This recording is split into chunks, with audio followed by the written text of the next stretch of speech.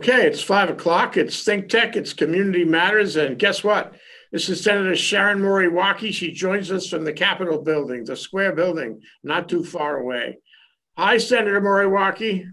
Aloha, Jay. Nice to see you. Nice to see you after all these months. I don't know It's why. true.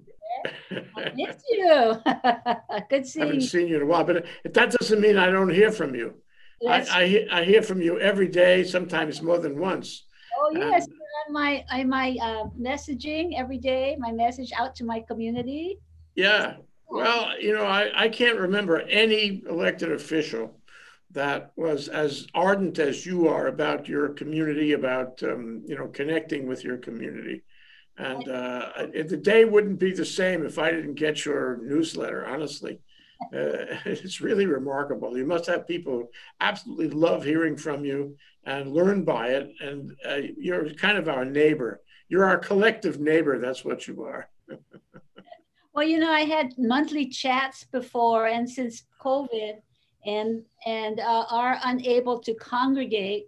And my restaurants, one of them is still open, but they're closed, which is very sad. I took to emailing my district so that at least we have some connection during this time when we're all shuttering and shuddering. Yeah, I saw that Nobu's is going to close. Very That's really sad. sad. I mean, I walk my district and so little open, and some open and then closing. It's this up and down as well in terms of these emergency proclamations from the governor and from the mayor, and people just don't know what to do, and it's really tough on businesses because they have to follow all the protocols in sanitizing and social distancing. They have half the number of customers. So, you bring back your staff, but you have half as much income coming in. So it's really tough. I really try to support them as much as I can. Oh, it's hard. So yeah, and your district covers Waikiki, which Right? is sort of like one of those. It's like Aleppo in Syria. And Kaka'ako too, because a number of the restaurants have opened up in Kaka'ako, and it's really for the community. But Waikiki is so hard hit. It's very, very sad. Uh, so tell us about the session. It was I call it the Swiss cheese session because it was on again, off again. What kind of experience did you have over that session where it was on again, off again? It was a stressful session. We thought last year was stressful, but this year it was very stressful because we had no game plan. There was nothing really to follow. It was the first ever, unprecedented, as they say, and we had the idea that we would go because it happened in the last, I guess, the last week in February. So we had the idea that we would go till about April, and we would conduct all the business that we could, and then end early. But what happened was one of our own was diagnosed with COVID. So everybody, we shuttered right then, and that was in March. So much of our work was done remotely. We decided there's two phases. There was a first tranche of money that came down from the feds. We allocated those funds, and then we said, okay, there's another phase that's going to come in, and we'll come back and we'll look at how we can allocate the funds to make sure that the money got into the community. So most of the bills that were pending and the resolutions pending this before we recessed really are still pending. Very little was able to get passed. All focus was on the pandemic, on bills that we need to have to help us through with policies, and also the allocation of funds so that it could get out into the community. Yeah. If you don't, it was for a while. It was put into the rainy day fund, and the consensus was if you leave it there, it'll have to go back to the federal government. So, got to spend it Well, by not December. The rainy day fund was there. We put it there because it was untouchable except by the legislature, because we were not sure on the first phase that all the funds were going in places where they should be going. So we wanted to make sure that if we put it there, we would spend that 3 weeks in between to talk with the community, see where their needs were, that we would allocate funds where the need was greatest, like unemployment insurance, rent assistance, and childcare support. So all of those decisions in terms of the allocation of funds was done in this 3 week period. So we didn't want to send the money out and then have it just be misspent or not spent. So that's what, yeah. So was there any bills, I mean, COVID or otherwise, that you would have liked to seen passed this year that got deferred by COVID? The real estate investment trust has been something that we've been going at it for a number of years, and that was passed by the Senate. And it was over in the House, and it passed the first committee and was going to the second committee. It was lingering there. And, I think that as we look at it, that would have taxed all corporations in the state equally, and not just giving an exemption for those that are off state. And when looking at who's generating the revenues, it is these REITs, because they really can still charge the rent to the businesses, the small businesses and so forth that are renting from them. They're still charging the rent. So they aren't really being hurt as some of these other businesses, those are their tenants that are being shuttered, So that's one that I would have liked to see pass, that we would have been able to generate more income for the state in this time. The others are the elder services, that went by the wayside because we had some funds for elder care, but not for the caregivers. So that went on the wayside. There were a number of smaller bills. I think the rent supplement bill, we had a big bill for rent supplement. And so we put that into the federal relief fund, and the governor at first cut 50%, but by error, we're going to get the whole $100 million, but it's still not released. And that's what makes me so upset is that we had rent and mortgage supplement funding from the CARES Act, and that we worked with the community agencies, and both the House and the Senate agreed on this package that would have gone to a third party contractor, so that it wouldn't get stymied in government. It would be out in the community. And that still hasn't gone out because Budget and Finance, Attorney Generals getting their hands on it instead of just letting it go as it was planned by people who are in the know on how you get funds to people in need. So it's very concerning about what's happening with the administration.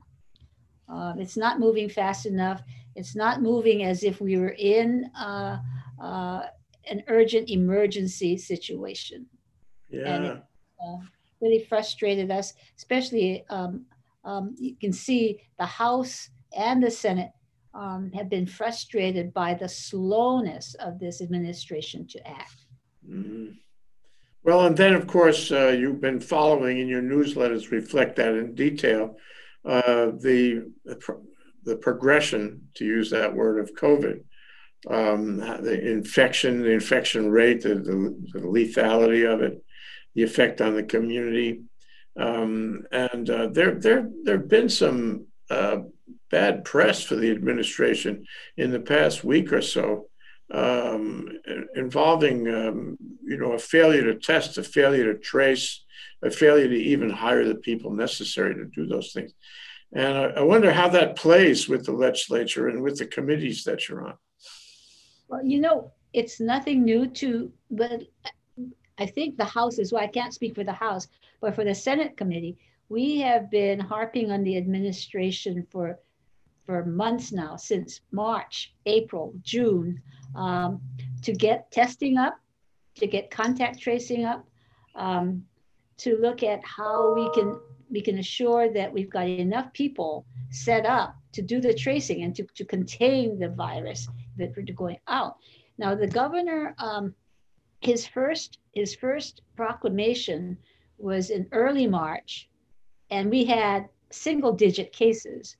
And today, 5 months later, we still don't have the system set up for how we deal with not only the testing, but the whole system of testing. And if you find positive cases, you trace all the contacts within 24 to 48 hours of your finding. And when we went and talked to the 9 contact tracers, they're investigators, but they're doing contact tracing because they haven't been ramped up. That was a couple of weeks ago. I think they're making changes now. We're finding that some of these people have 100 cases. How do you do that? So they're not getting they're not tracing and contacting people within the standard, which is 48 hours max. It's taking a couple of weeks or even more. So of course that spread is going to be moving out into places that they haven't yet contacted people. So it's a very sad state of affairs that during these 5 months that the Department of Health has been telling us, yes, we have the contact tracers. We push them to get more.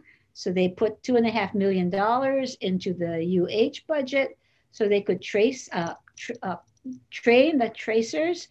And I think the monies were let in June. So by July, they had some 400 people trained. And we said, well, where are they? Well, Yeah. they walked through the hiring of these people. And then Department of Health said, well, even if they're trained, we have to now train them. So you're wondering why, when they were training at UH, that they not take their people over and co-train at one time. So when you hear these kinds of things, Jay, it's just very frustrating. And we try to help and support the administration, but when you get this kind of feedback and you find out that they're not being forthright with you, and they're saying everything is fine, but it's not. We really are starting to. You said we had to look for ourselves, and I have to say, for the record, that the day before we went over there to Department of Health, we did talk to Dr. Park, and we said, how many?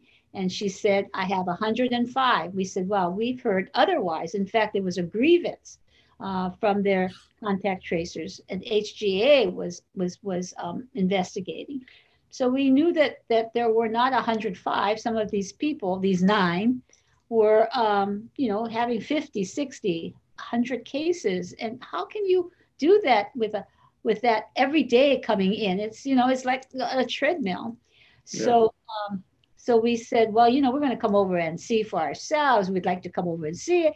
And Dr. Park said, oh, come anytime, please come. We'd love to have you. So we went. And then, the director of health, Bruce Anderson, said, how dare you come? The governor said, how dare you come? You've got to give us notice. And it became more than what it was.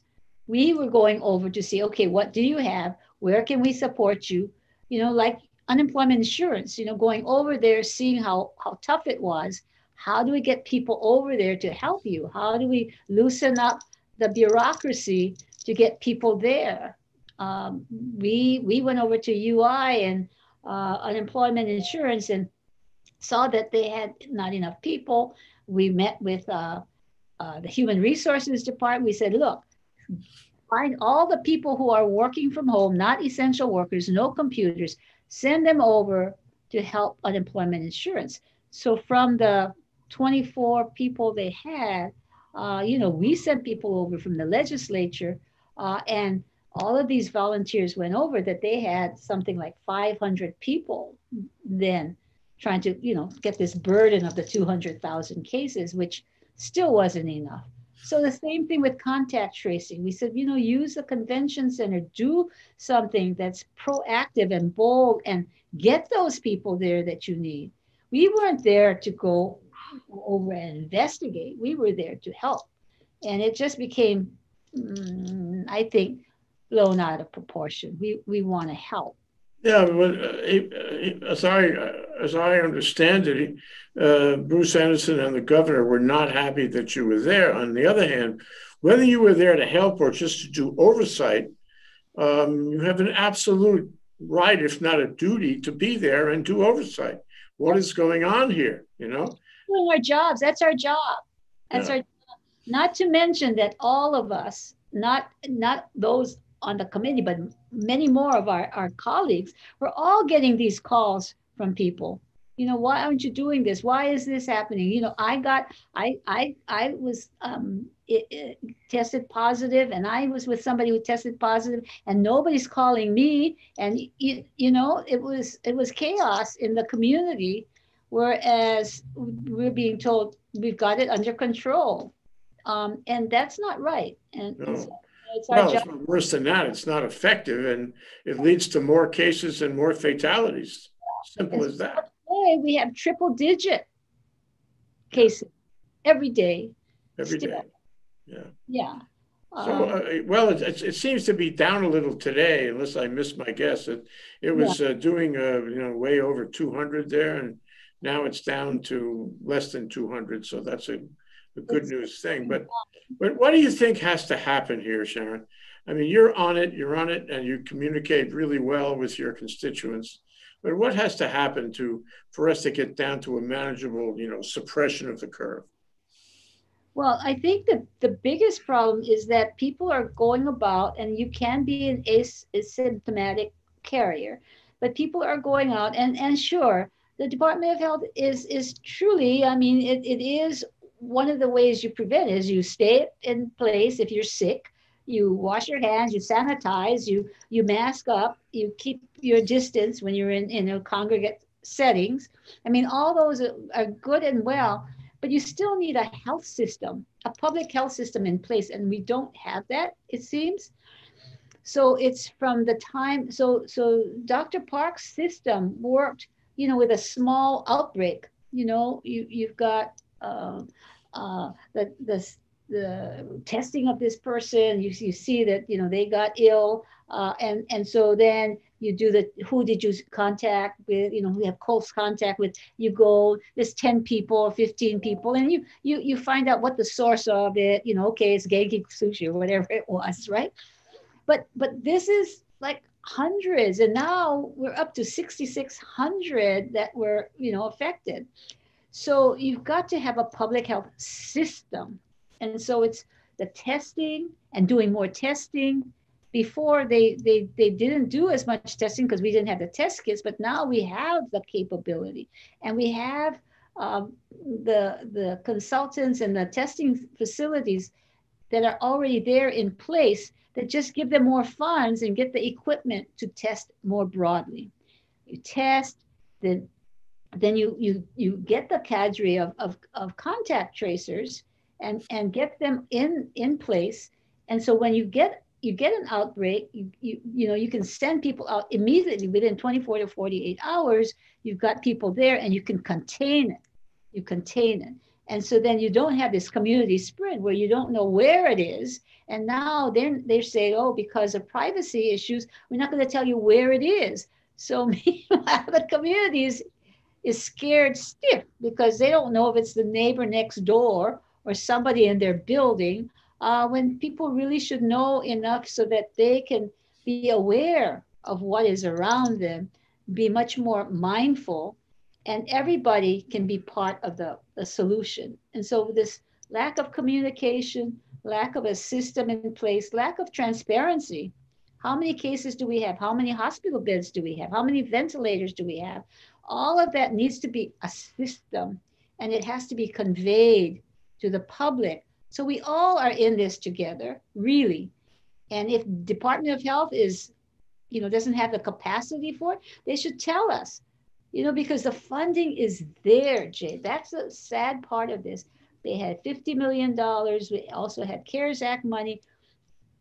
The money is there. It's just the allocation of the money into places that it can be used immediately. And these CARE Act monies, they go away at the end of the year. So clock is ticking, you Yeah. know. So yeah. Well, I'm sure you saw there were two long op-ed articles in the Oh, last couple of days spot by on. doctors, epidemiologists over this sort of thing. And one of them covered the issue of privacy and said, what is it with the privacy? Nobody wants you to reveal the name of the individuals. We Yeah, just want to know the demographics, the neighborhoods. We want to see a breakdown of the data. That's not a violation of any privacy. right, right. So, yeah. And that there was a report that um, said that we have, among all the states, we have disclosed only 13% of useful information that the public really needs to know about this pandemic. And I think that Department of Health has a what they call the Joint Information Center. They have a group of communications people. They have contracted out millions, I think, or hundreds of thousands of dollars, that they really need to come up with the plan. And they even have a way that they can let the public know of vital information. That people are all trying to do the right thing. It's just not knowing what it is, and it changes from day to day Mm. without a rationale. You know. You said that there were going to be, or there are now changes happening. What's the nature of those changes? And it's a good time to make those changes because we're still in the middle of it. Next January, when the legislature meets again, hopefully it will meet again in January. It may be late, and legislation may not be the solution. It may be kind of a negotiated result with the oversight that I was talking about. So what kind of changes are happening or could happen now? Right now, it's trying to fix the problem of the contact tracing, because that's immediately necessary. We can't go hobbling around with 9 or 10 or 20 or 40 contact tracers when there's this kind of spread. So we had recommended that they use the convention center, because the unemployment insurance crew is kind of winding down. So now you put in the contact tracing crew and ramp it up to the 400 that were trained. And there's a lot of community support from the Hawaii Pacific University as well as the University of Hawaii, Great. to really bring in whoever can help to help. And this whole effort now, I just saw today that there is a surge testing, that they're going to start doing more widespread testing in the community, which has been really, for me and many others, a concern, because we could test up to, we were told, 5,000 a day, and we were testing maybe sometimes not even 1,000 a day. So I think the testing needs to go up. They did hire a new disease. It's a disease investigation branch, which oversees the contact tracing, investigation, contact tracing. Emily Roberson, and she started, I think, about 3 weeks ago.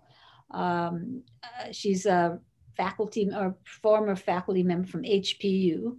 So maybe that will help with new eyes, fresh look, a more public health orientation. Hopefully that will work. So that's one of the changes, just in terms of staffing, but hopefully she will have the authority to move quickly and do the kinds of things that need to be done to make this a real public health system. So this is supervising the testing and tracing, I take it. Yeah. Yeah, and so bringing in the new hires and training them. 400. I think she's spending her time now at a convention center trying to set up that whole contact tracing unit. Yeah, what about the information? I'm reminded of an article that appeared in Haaretz, which is an Israeli paper out of Tel Aviv, where they gave you an example in the paper of how much information the government is giving to people. And it was really something. It was the whole enchilada. It was everything. I mean, no names, but a lot of information about what was happening in COVID. And it's a parallel situation, except, we ought to have a parallel information available to us. Is that going to change? Is that on track?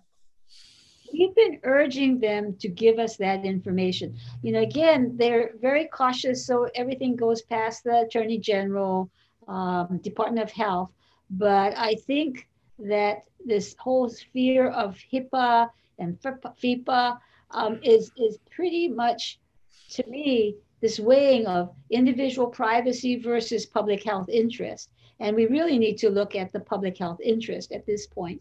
And the information is not Joe Blow living, in one waterfront tower. It really is in Kaka'ako.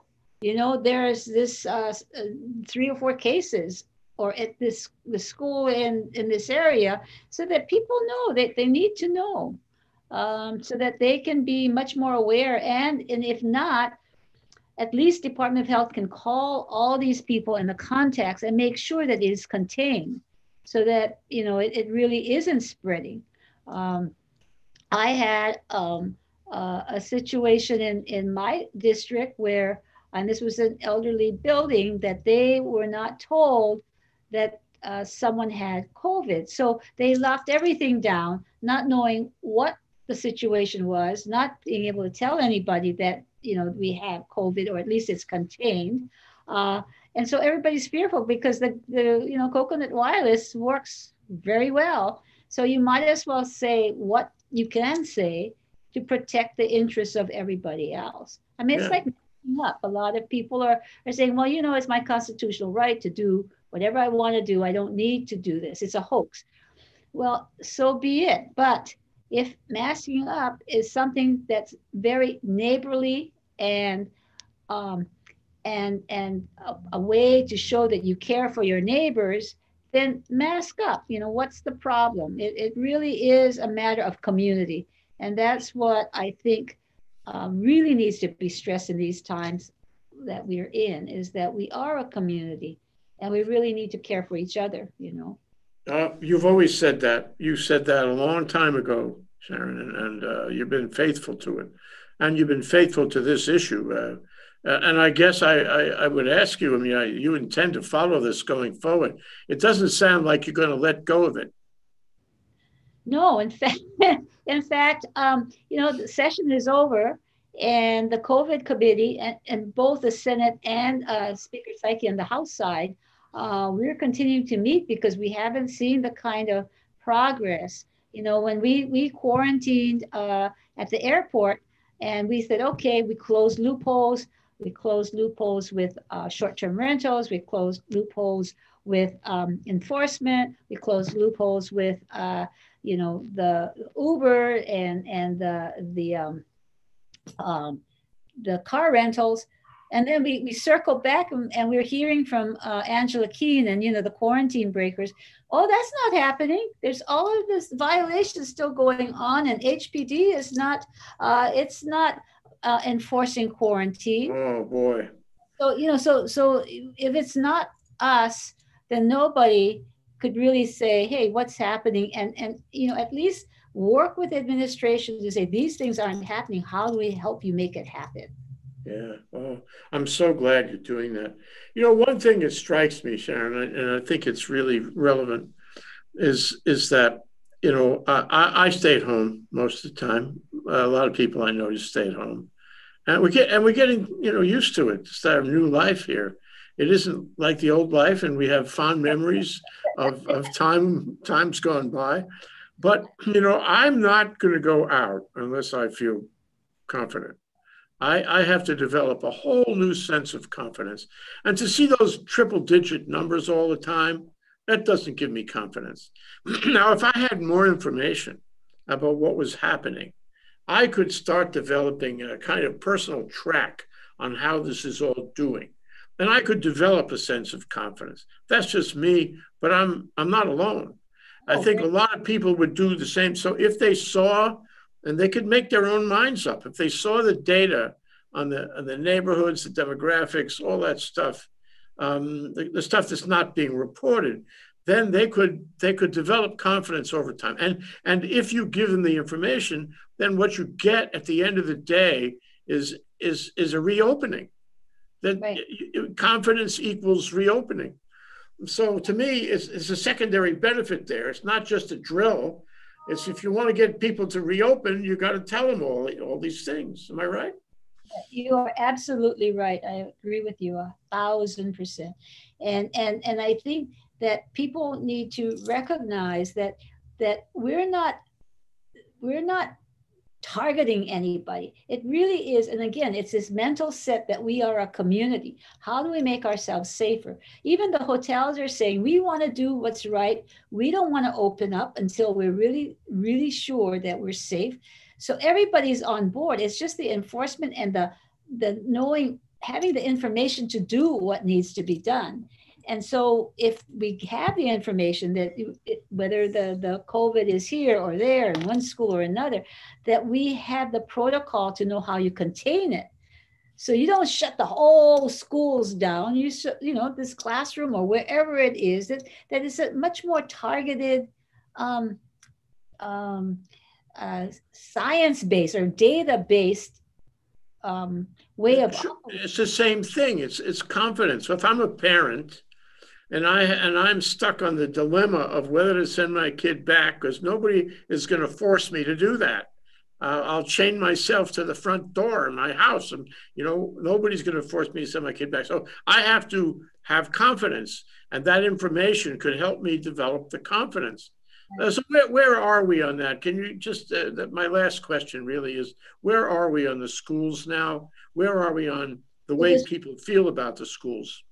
It really is not quite together. I think the superintendent told us some things, and we have been still asking. We have Senator Kidani on our committee, and she's very much on top of hearing from the schools and hearing from the teachers. And we all get those comments as well of the fear for not knowing and having to open up when you're not fully equipped with protective equipment. You're not fully equipped with sanitizing equipment, not equipped with how you social distance your classroom if you're getting people back in. And especially those, what they call the special ed programs where students need to come back to school. These are small classrooms. There's no accommodation on how do you social distance? How do you give them the necessary protective gear? They will need gowns and gloves and everything else. So it's not really well thought out. And it's not consistent across the board. Some teachers, a big issue the other week was telework. Some teachers, they're all doing social distancing for a week until they get themselves, for maybe even a quarter, but until they can learn the system and how you have it really safe for all the kids and the teachers and the staff. It's a learning, but I think part of it is not having the protocols in place. So hopefully in the next several weeks or months, they will learn that that's important to have in place before opening up the schools for everybody to come in.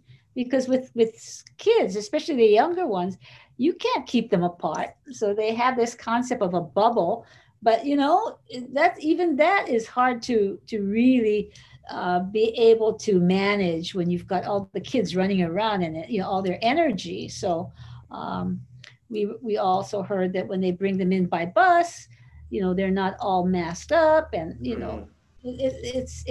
really need to have more protocols and a way to deal with the students, especially the younger ones, and how they're going to accommodate them so that they really are safe given their energy. Well, so, I answering your question, it's not quite there yet. Got it. It's still in progress. I very much admire and compliment you on doing the oversight and being part of the Senate group that does the oversight. And you really have to continue to do that, because if you don't do it, then nobody will. And I'd be very concerned. I believe that legislative oversight, and I'm learning this from the federal government, obviously, is very important. And I'm so glad you're doing it. And I really like being in your district and getting your newsletters, and I would encourage and compliment you on sending them out. It's a real community service that you do. You're an outstanding senator, Sharon. I knew you would be, and here you are.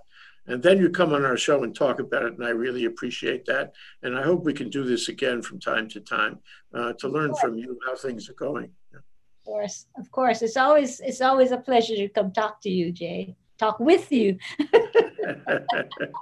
Senator Sharon Moriwaki, the Hawaii State Senate. Thank you so much for coming on our show. Good talking with you. Aloha. Aloha.